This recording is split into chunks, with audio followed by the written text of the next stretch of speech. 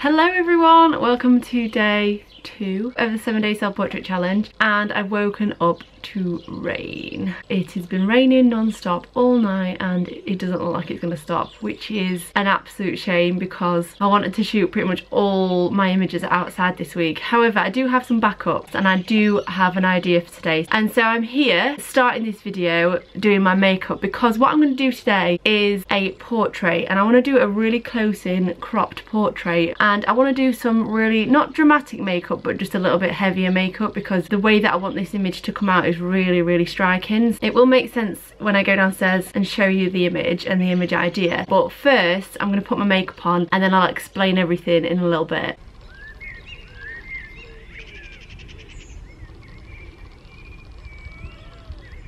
Okay, so I've got my makeup on.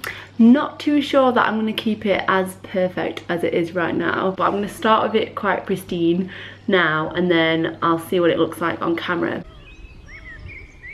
So a couple of weeks ago when I was planning the project, I created a huge giant lightning bolt, and I'm not going to show you in this video because I might still do it this week at some point, but as I was creating this idea I came up with maybe adapting the idea with just 3 little lightning bolts in a portrait style. What I did as I was creating the lightning bolt was make 3 little ones out of the leftover card, and here they are. So we've got 1, 2, 3. So the idea is to shoot these 3 lightning bolts poking into my face in all different angles. I have got a backdrop here. Now I made this backdrop a few years ago and I did do a backdrop making video on this channel, so you can see how I created this backdrop. It is a grey backdrop which I think it'll look really nice with the silvery sparkly paper that I've used to make these lightning bolts.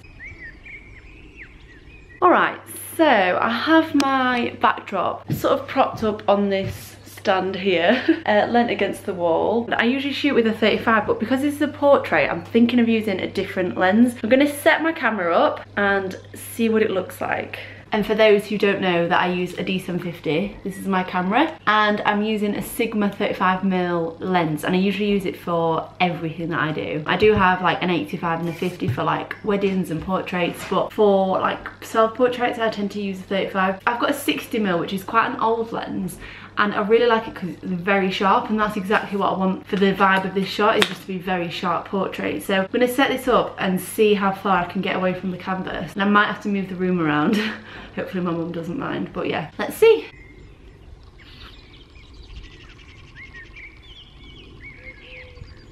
So I've put my dad's gilet on because it was the closest thing that I could find, and I've decided to do it outside, and I'm not sure exactly where, but I think because the weather's not too bad, it's not actually raining, it is freezing though, I'm gonna just try it outside. So I've just propped the backdrop up on here, although it might need pulling up a little bit more. Let's see how we get on.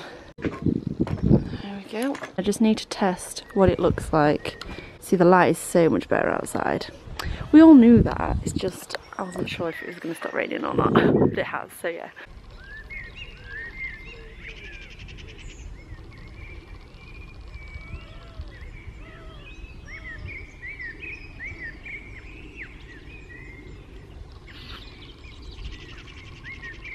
I'm looking a little bit worse for wear. Mainly because I am freezing my bum off. Okay, so I didn't get to explain anything of what I was doing there because I wanted to get the shot, and I'm not even sure if I've got the shot yet. The cold was too much to even like talk, and I just was like, I need to get it quickly and just get it over and done with kind of thing. So yeah, I'm just going to talk you through what I did now. So what I did there was take some of my eye makeup off because I didn't like it. It wasn't looking very good and it wasn't the vibe that I wanted to go for. Then I popped my hair up. I mean, it is now fallen into whatever it's wanting to do, but see, I wanted my hair up just to show like the facial features. I also wanted it to have like little wispy bits that could like fly away. So then I obviously used my trigger on my phone, took the picture, and then got one that was like sort of a base image. I started with one quite close up, and then I realised that I couldn't fit these in because it sort of like cut it off there, and so I kind of wanted to make it a little bit wider. So I just came away from the camera but closer to the background, poked the end bit of the lightning bolt into my face at one side, took a picture, and then I did it on the other side, took a picture, and then I did it on the top and took a picture. One thing that I did have a little trouble with was obviously the light shines differently on this glitter paper, and I really wanted it to be the brightest it could be, but also be able to see the glitter rather than it just like blow out. Sort of turn it to get the right light on it. Again, I've not looked at the pictures, so I'm not sure if they've worked out, but we'll find out in a little while. It was sort of a rushed attempt because it is so cold outside, but the light was way better outside, so that's why I took it outside. I'm happy with what I've got so far, and I'm going to sit down and edit now and see if I can make it all merge together and look great, hopefully.